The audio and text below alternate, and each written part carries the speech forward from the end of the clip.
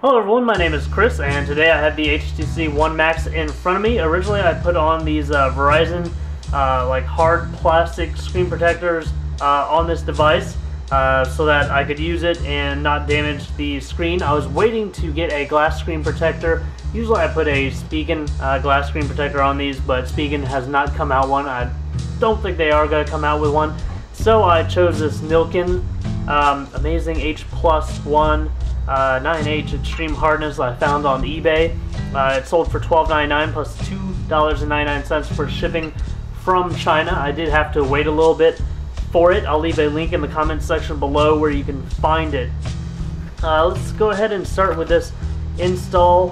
The best thing you can do is find a low dust environment. I really can't film this inside of my bathroom with the hot water on, creating steam and stuff, but some people have suggested that if you go into your bathroom, apply these with the hot water running and that steam, it'll help keep the dust in the environment low.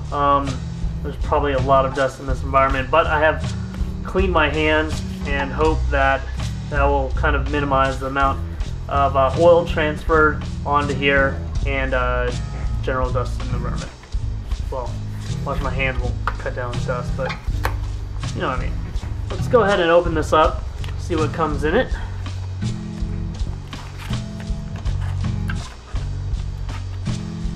Alright, here's our screen protector right here.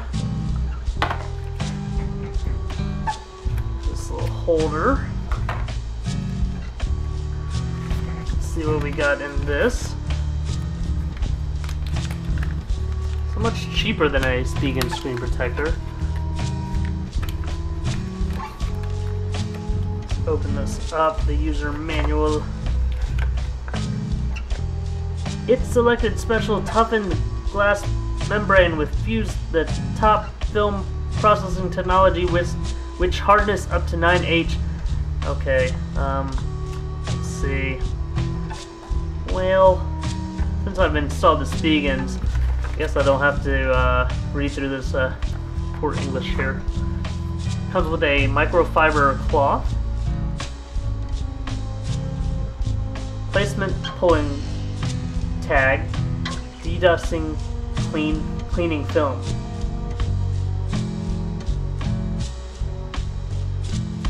Use dedusting cleaning film, remove the dust and debris from the display screen, then align the screen again.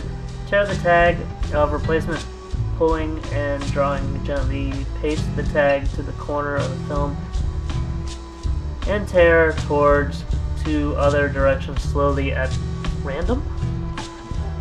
Alright. First we're going to have to take off the screen protector that was originally on here. A lot of the times I don't get these to apply really well. I was fortunate enough that this one did apply pretty well, and I didn't have any bubbles on there. So that application went really well, and that screen protector basically, I mean, it served its job. Didn't really scratch it any. It's available readily at Verizon. Alright, hovering over this device and trying to do this is going to be kind of tricky. So, it comes with these alcohol pads to help remove anything that might be stuck on the screen. The newer your device is, the less you've messed with it, the less debris you'll probably have to work with. So I don't think I have to worry about the alcohol pads much since I've had that screen protector on it most of the time. Just do a good job of wiping it down. There's a little line where dirt was building up on the edge of that screen protector. Go ahead and grab our screen protector.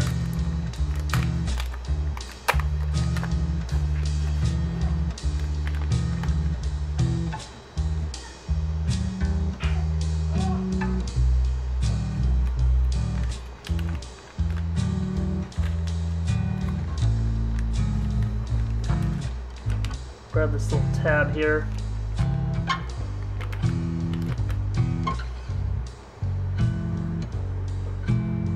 This looks like the side that goes down. Now this device doesn't have anything that'll denote an up or down. It's going to be the same. It's just a square screen protector, no cutouts or anything. Let's peel this back. Line it up to the best of our ability.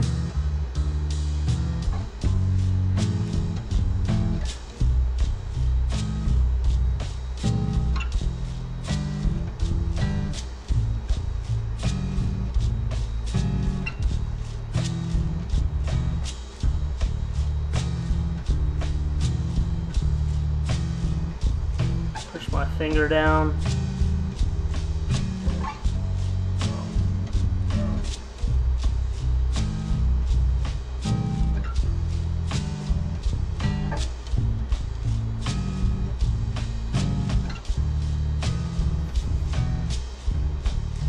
There we have it, pretty uneventful, but that's the installation.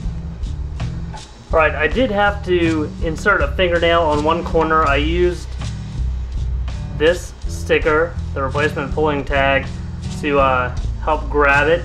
And I used this de-dusting cleaning film, and there was a speck of dust, really long, almost like a hair on there, and I tapped this on it, and now it's on the back side of this. I'm going to go ahead and try to reapply this, because I know that speck of dust would have been really, really annoying on this beautiful 5.9-inch screen. I'm going to try to reapply this now.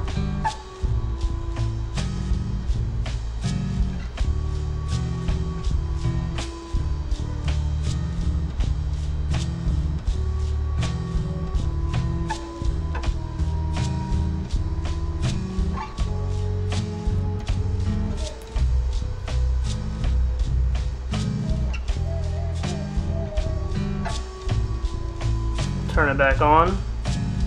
The dust is removed and leaves me with this beautiful screen.